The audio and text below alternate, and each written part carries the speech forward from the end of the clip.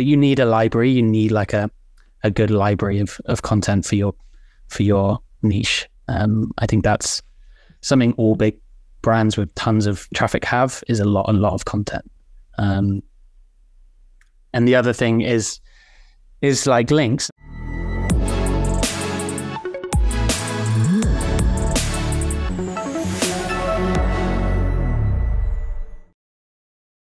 Hello everyone, and welcome to another episode of the SaaS SEO Show.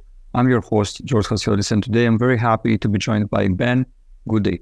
Ben is the founder and creator of How the Fuck, a website that provides SEO case studies and innovative strategies for content marketers and SEO specialists. He has previously worked as the head of demand gen at Customer Gorge, brand and demand lead at Santisum, marketing lead at Apps Health, and venture capital associate at Early Metrics. Quite a journey, and I would like to learn more about this journey. Ben, welcome. Thank you so much for having me. So it seems to me that you did quite a few things before launching How the Fuck, but I would like to dive into this experience a bit more and learn how, one thing led to another until you get to the point where you're like, you know what, I have accumulated all this knowledge and now it's time for me to create a website, a community, and a newsletter that educates people about some of the things I've learned, or, all of these things I've learned over the years. So I guess this is a good way to start this conversation. Yeah, for sure. So I started How the Fuck about like in the middle of all of that journey, like the history that you described, and I only went full time working on it a year ago, but it had been around for like 2 years before that, and it was originally a podcast about marketing in general, B2B marketing, and then it slowly grew, and it was part of my something I was building on LinkedIn. It was like a fun thing to do on the side kind of thing. And then, and then I went full time on it because it started to get traction. It got sponsored by Ahrefs, and then I niched down into SEO. Actually, I niched down into SEO before that, and that's why it started to get traction. I kind of pivoted my whole brand focus onto SEO and content marketing. And obviously that focus bought the right kind of audience, and then it grew and it got sponsors, and it became something that actually would sustain me in my life, basically, help me not need a job, essentially. But why I started it, I mean, the real reason I guess I started it is that, like you said, I was working as a venture capitalist associate at it was a startup in itself. It was like a startup rating agency. And from there, I jumped to one of the startups that I had met through that. And because of that, I was new to marketing, I suppose. I didn't know anything. We spent a year doing all sorts of marketing, learning, and me learning from everyone.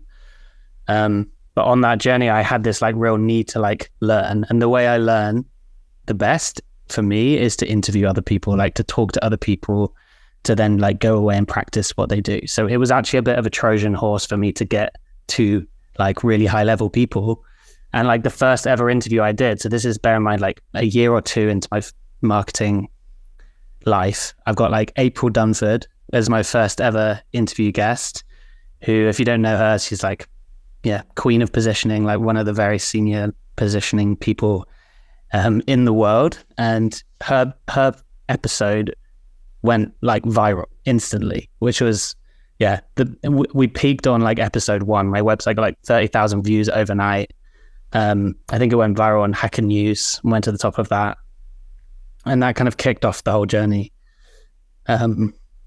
Yet to go back to that peak, but I think I have something better now, which is sustainable growth and healthy numbers instead of one-time spikes. But it kind of helped me put it on the map. And start it off. And then I think over the next few years, I realized that SEO and content is my specialty and my passion. And I started to think, how can I bring that to like my knowledge of it to the podcast and learn from other industries that I haven't been in, from like the best in the business, and get them on the episode, get them on the show.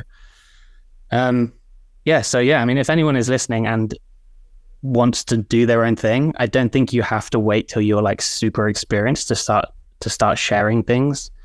Like, it's just as useful to be the guide and the person learning alongside your audience, I think. And you learn a lot along the way, and eventually you do become the expert. So it's worth it, really. It's a fun way to learn. What is How the Fact today? Because it started as a podcast, but then it evolved over time, right? So today, what can people find when they visit How the Fact's website? Yeah, if you go to the website, I think you'll get the message that it's about helping people learn to scale their like search as a channel in terms of revenue and traffic. But it's a mixture of things. It's a free newsletter, it's a premium newsletter, it's a podcast. Recently bought out an ebook, which is about how to build a content operation and scale. Like, basically, it's like how I work with my clients now. It's like the blueprint for like building your own content operation and that kind of thing, and being able to scale like quickly and cost efficiently, kind of thing, without using AI. For the record, I get a lot of people asking me that, like, how much is this AI? And I'm like actually none.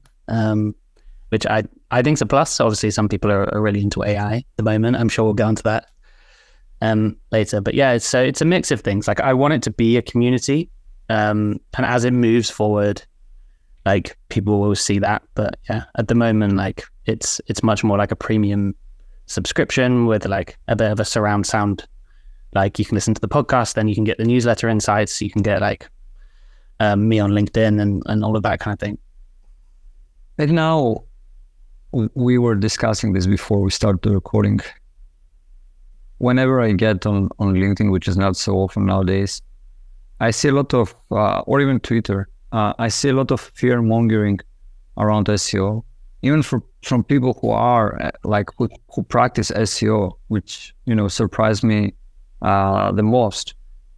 And there is a lot of fear mongering, and people are somehow concerned about the future of it and whether or not it will continue being or it is a viable, let's say, acquisition channel or content distribution channel, depending on how you see it. Yeah. My question is, are you still bullish on SEO? Do you think there is a future for SEO? It's a very good question. And yeah, I think anyone who is plugged into the SEO space will have seen that, like, every few months someone is declaring SEO dead, and that's been the same for the last 20 years or however long SEO has been around for. I'm still bullish on it. I do think it changes and evolves, but that's always been the SEO industry. Like, that's how, like, how it works. It's how it all works in the end. Like, Google has their own thing that they're doing, and they don't work for SEOs. Like, SEOs are helping people get seen in Google. Like, Google are not trying to make something that works for SEO. Like, at the end of the day, they're trying to, in their own way, like, build, well, as they've shown recently, I think, build a business for themselves, which is pretty obvious. Like, they're a big old capitalist machine. But I think you just have to take that with a pinch of salt. Like, play the game, listen to what they are saying, but also take it with a pinch of salt. Like, I don't think SEO is dead. I don't think it will be for a long time. That being said, like, you can't expect one channel in a marketing mix to be exactly the same forever. They're always evolving. Every channel is always evolving. So, like, HubSpot's inbound marketing methodology was like the best thing up until now, and it's like the tide is changing. People are like, I don't want to download your freaking ebook and get a drip newsletter for the next 6 months. Like, it's not how marketing works anymore, really. It's not how good marketing works anyway. And I think it's the same with SEO. Like, if you want to hack the system and create the lowest quality content that you can just to get traffic. And yeah, I don't know. I'm not convinced it was working for you anyway. So I'm still bullish on it. And I still think, especially for people who are willing to create content that is differentiated and stands out, and also build a proper brand alongside their SEO. The question though here is, and I will get back on SEO, but the question is, you mentioned HubSpot's inbound marketing playbook, let's say, which, served not only HubSpot, but many other brands all these years, right? I feel, as you said, that this playbook starts to change. If, it has changed already, but let's say that it starts to change. But the question then is, what, in your opinion, is the new playbook that will take us to the next stage of growth, or sustainable growth, as VCs like to put it, and sustainable profitability in the next years? Yeah, that's a hard question, isn't it? I mean, I can tell you, I guess, what I am like bullish on. I think from an SEO perspective, I think it still all works very well. So I still think focusing on like high intent pain points, like topics that really make sense for you, like going really human written content that like wows people instead of bores people, like that I'm bullish on, and keep link building because that's actually what works. I think like, then if we're talking B2B SaaS, I would say like we're just coming into this period where everyone is realizing that in B2C, people buy from people, but in B2B, they don't at the moment, or they are starting to want that. So I think personal brands in B2B and like, or being more creator driven in B2B, like working with influencers across LinkedIn and Twitter and things, getting endorsements like that is a way to grow like very, very quickly. It's a lot harder if you're not, if for example, you're not tapping into marketing and sales people, because that's what LinkedIn is full of. Like in my past, we've targeted customer service people, for example. It's really hard to find anywhere online where they all hang out. So it's really tough. But yeah, I think just because there is not a clear channel right now doesn't mean that there couldn't be. And if you're really willing to invest in like really high quality content, I think it hasn't changed that people really like to buy from like their educators, and they trust like the people who, I don't know, if you have quality content, they love, like, I think it should reflect the inside of your company too. So, yeah. I think really like good product marketing combined with really good content is going to be like is unchanging. But if you really want to grow quickly right now, I think B2B creators and people and personal brands. Okay, we will get back to that high quality content, because I would like to hear your thoughts on like what this is exactly. But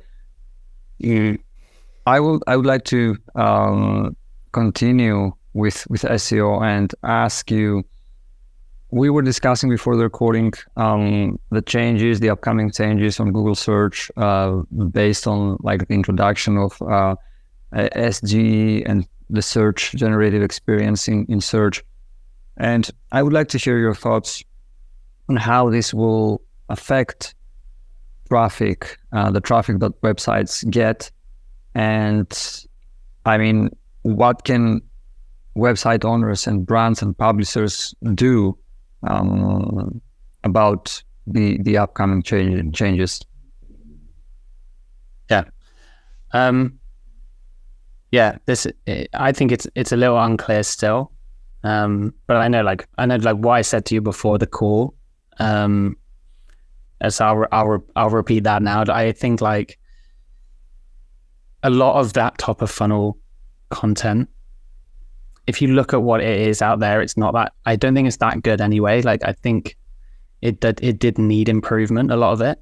And I think if brands, at least like out of the like quite a lot I've seen, like the biggest, those are kind of big top of funnel like articles which are drawing like tons of traffic.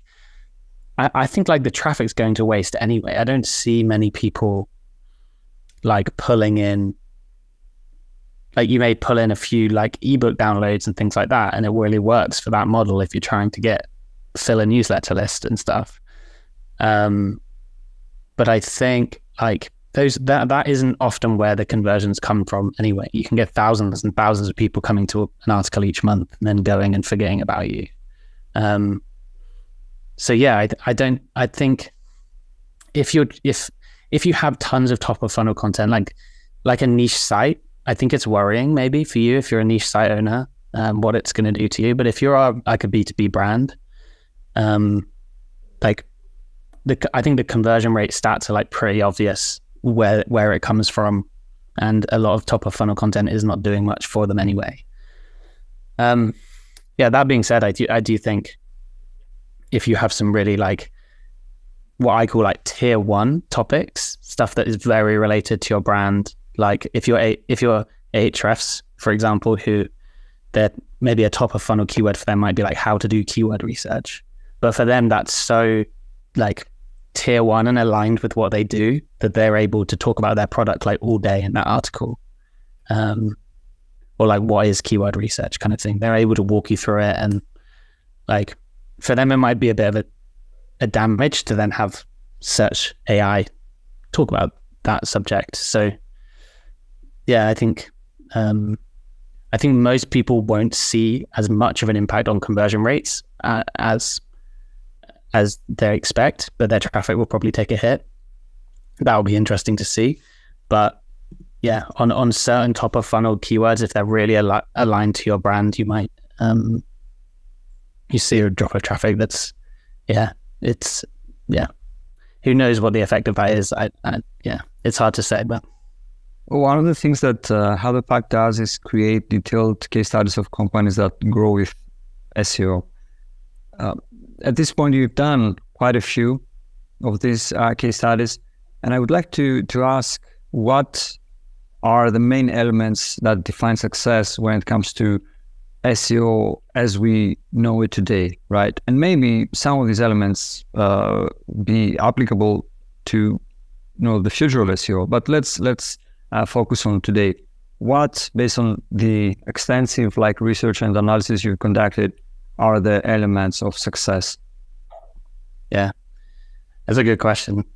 I think the patterns that come out in all of this are become very obvious, and it's actually not that surprising that great content and great links is the answer to all your problems at all times. But yeah, I think I've interviewed a lot of big brands like Monday.com or Hotjar or whatever.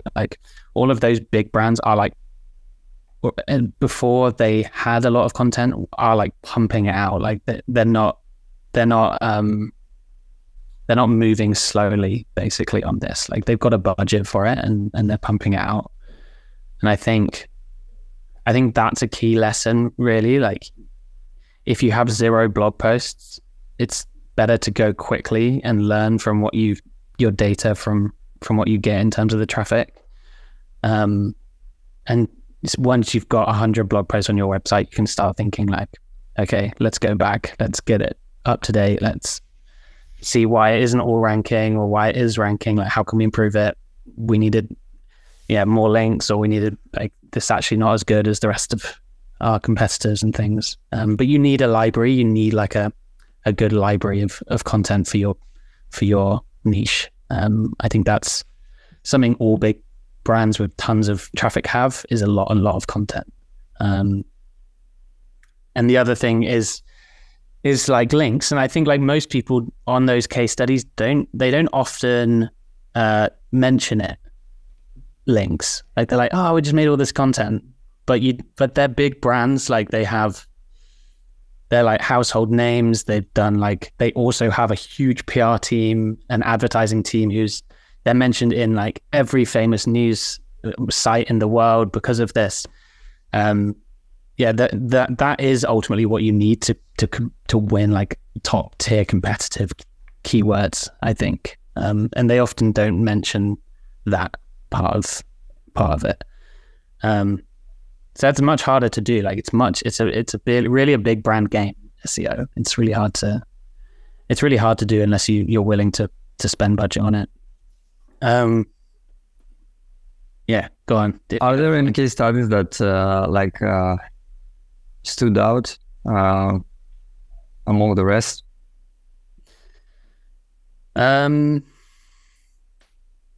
I love all of them. I mean, all of them are like about how to grow really quickly. I think aura.com is really cool. They that's Gaetano, who some people know if you're kind of in the sphere of LinkedIn and SEO.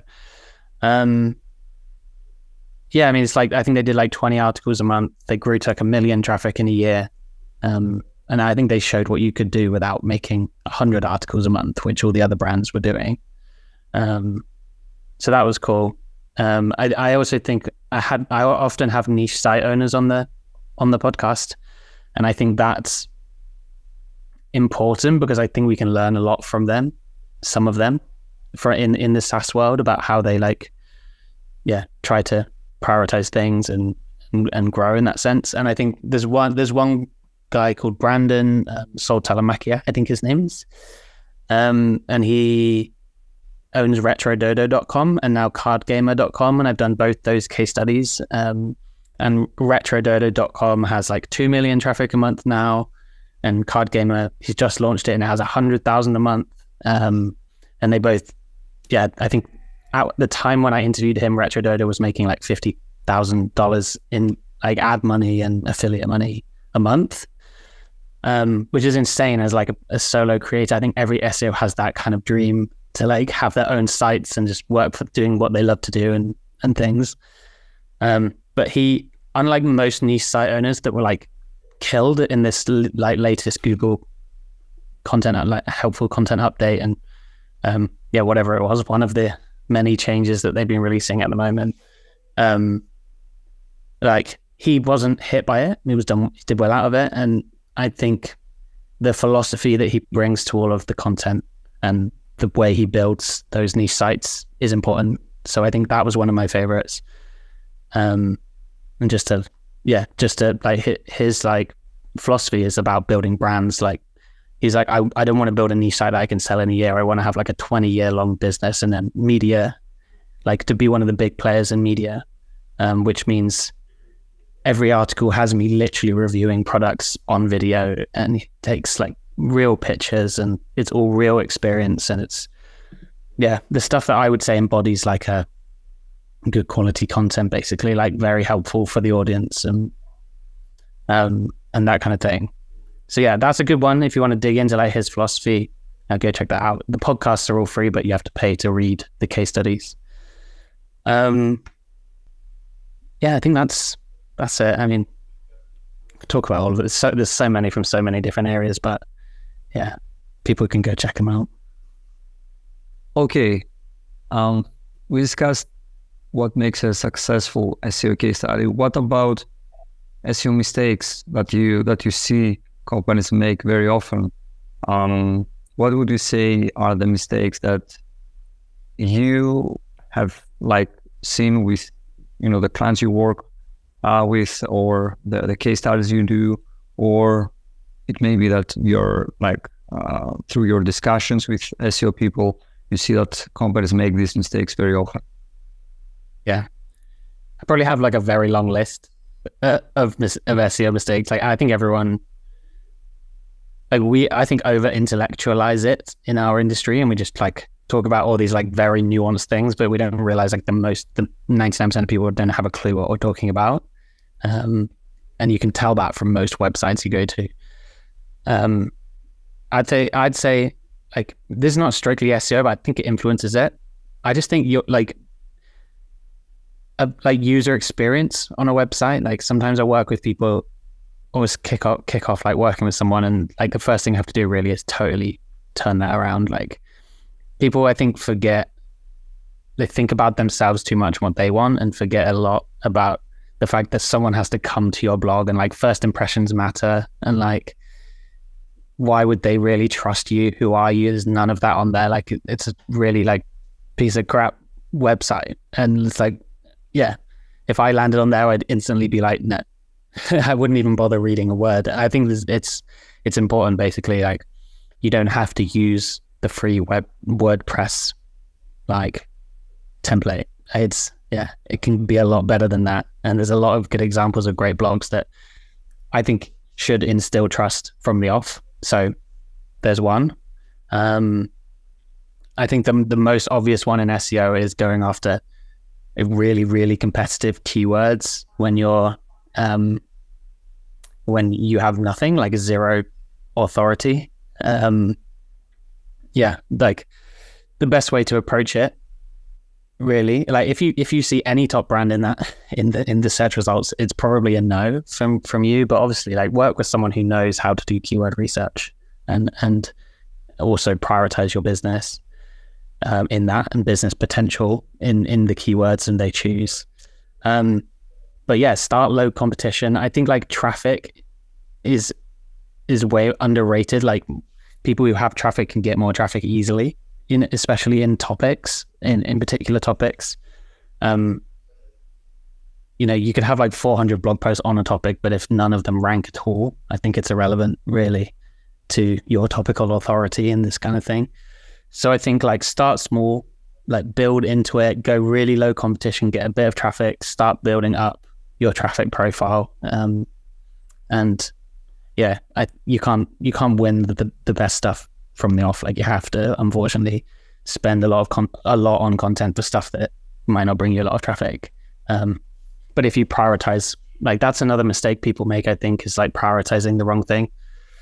And if you pick like the right pain points that you can really sit in like your company's authority and knowledge and expertise and answer a question, like that's so, even if only 100 people a month are searching for it, like that's very powerful, I think. So prioritizing like what you know, what your audience really wants to know, and connecting with them there, like that's way more powerful than writing another like 10 like marketing software tools article, which you're never going to win anyway. But yeah, so those are 3 things. I could probably go on forever. So yeah, you go on. I would like to discuss programmatic SEO a bit. There's a lot of noise about it, and many people, talk about it online, especially on LinkedIn. You have programmatic SEO case studies from some pretty well-known names, such as Webflow, UserPilot. My question is, what role do you think programmatic SEO will play in the future of SEO, and how can companies leverage it?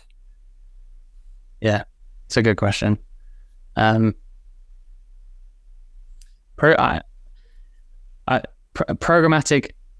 SEO is like a problematic thing, I think, because for so many people, it means sacrificing.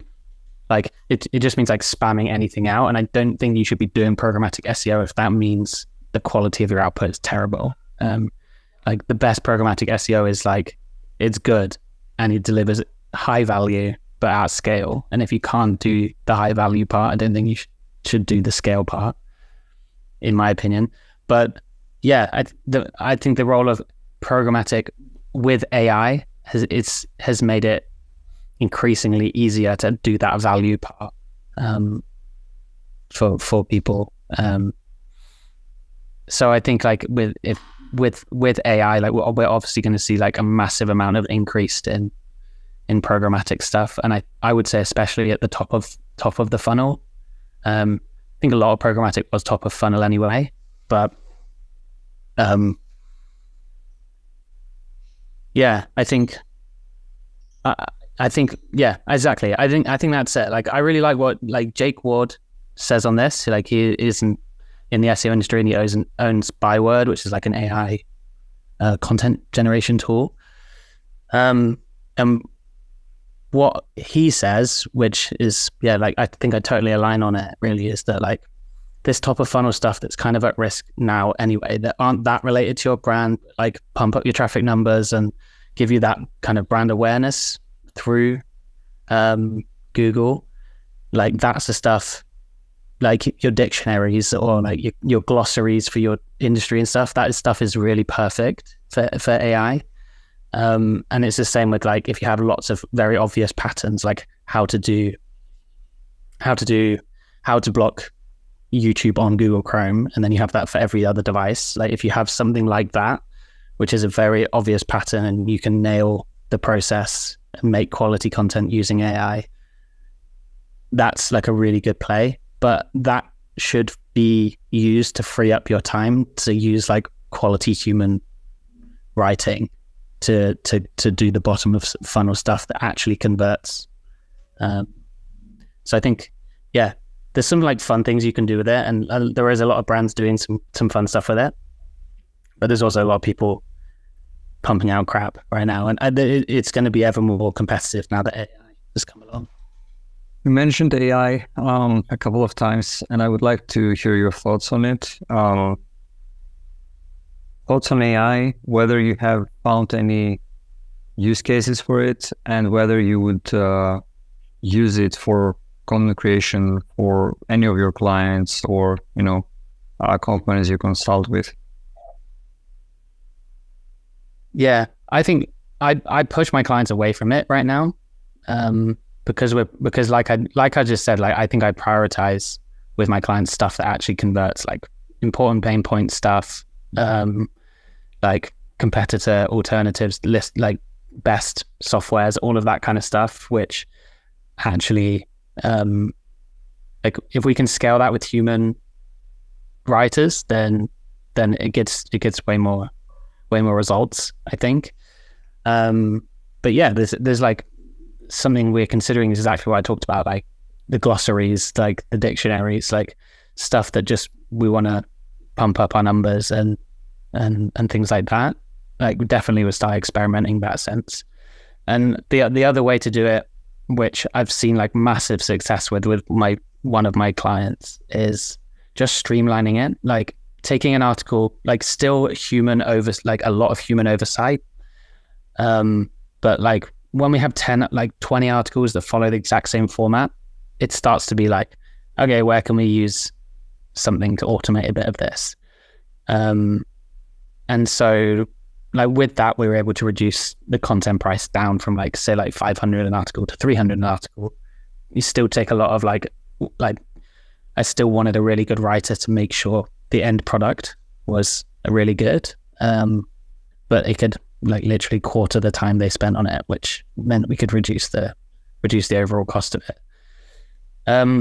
Yeah, so that kind of thing. And I use it in my day-to-day life all the time, a lot of the time, for like ideating, like give me 10 really good topics that will work on LinkedIn, and it just comes up with an idea, and I pick one in like 30 or something, and I think, okay, let's do that.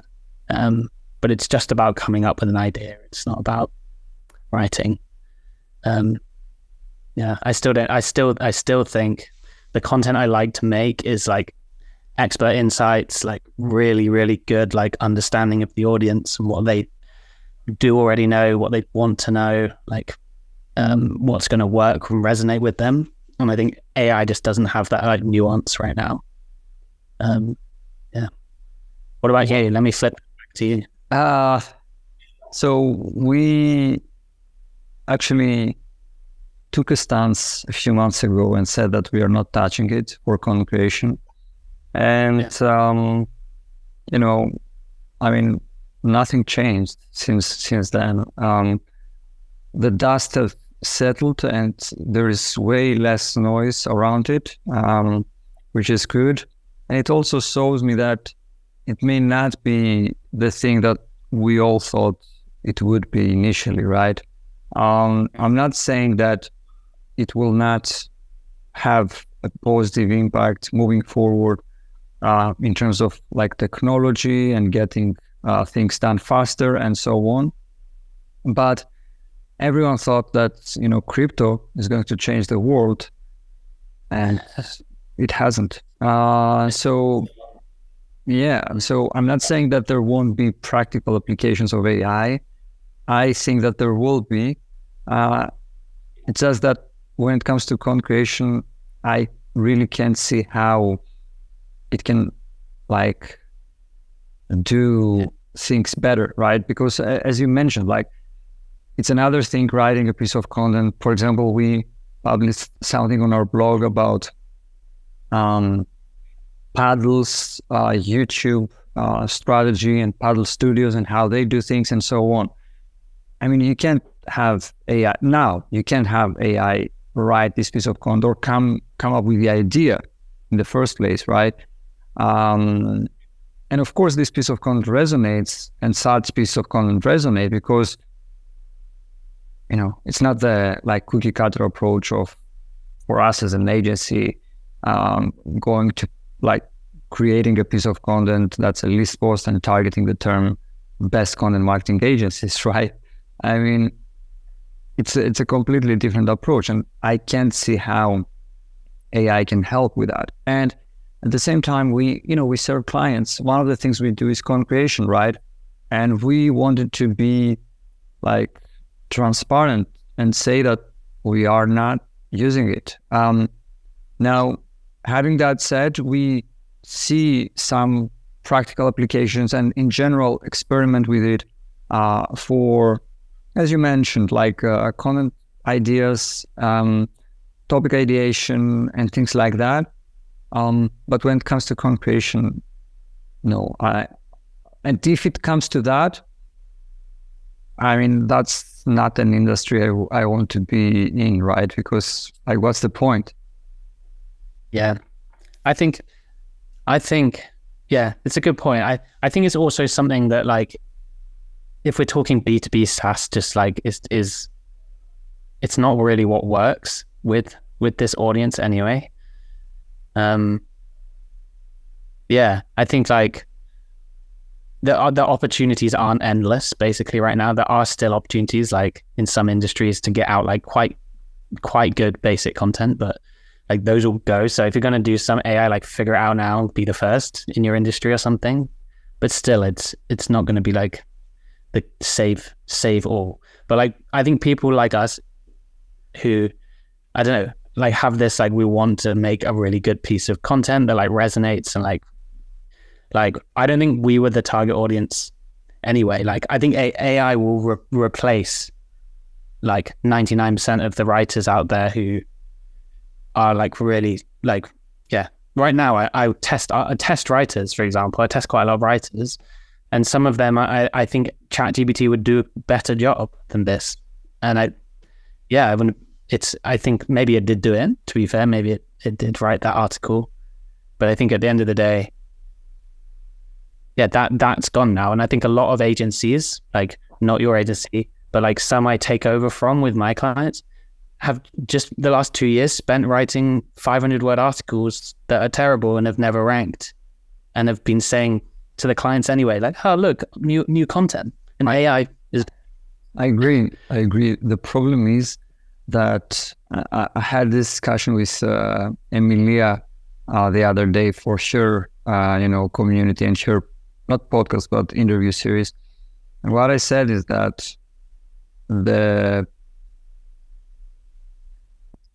companies that serve serve the SaaS industry and offer professional services, we haven't done a good job showing what's different between what we do and what AI can do. And the problem was with content marketing for SaaS companies is not AI. The problem is that there was and still is a lot of bad content and cookie cutter content.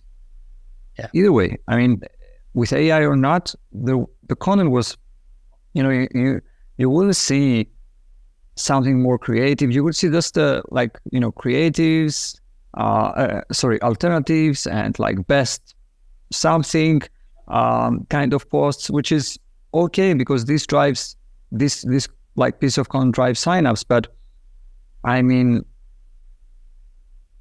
competition is very intense, and you see all sorts of websites and publishers, even Forbes, getting into that game.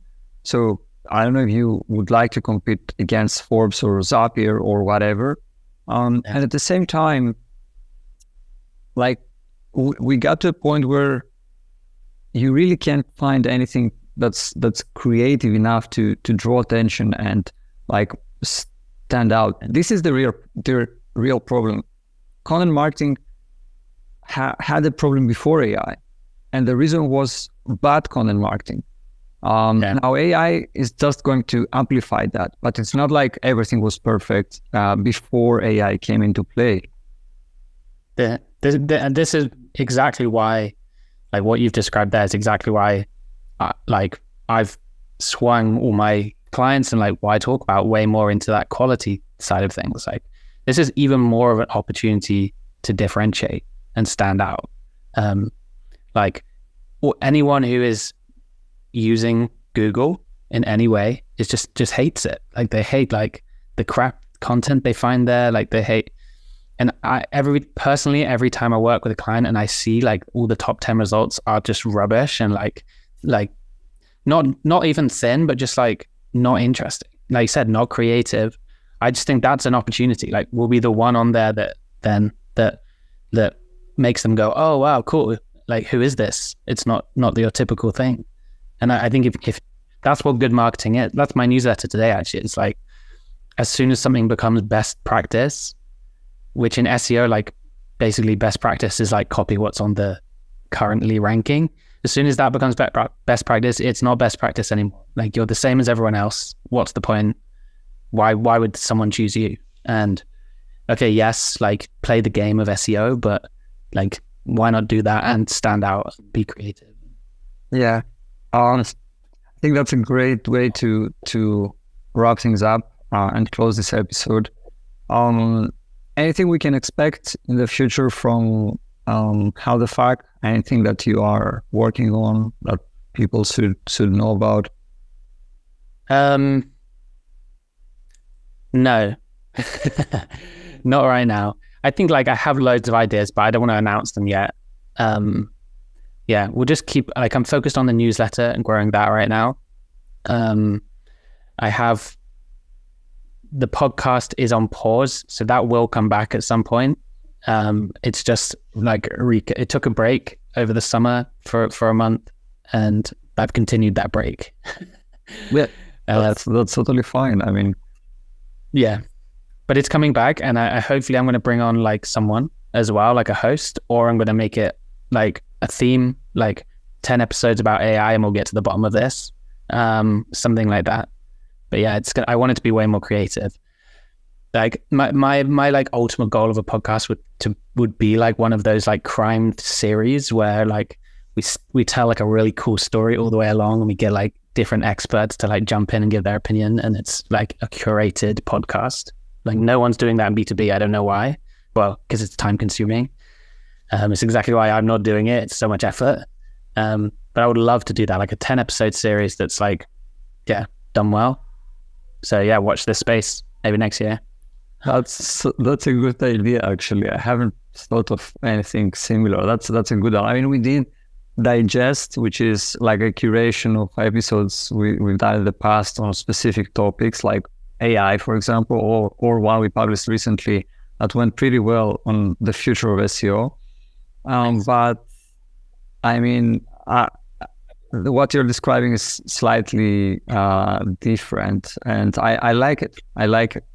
So that was a nice conversation. Last question I have for you, Ben. Where can people find out more and like get in touch, say hi if they'd like to?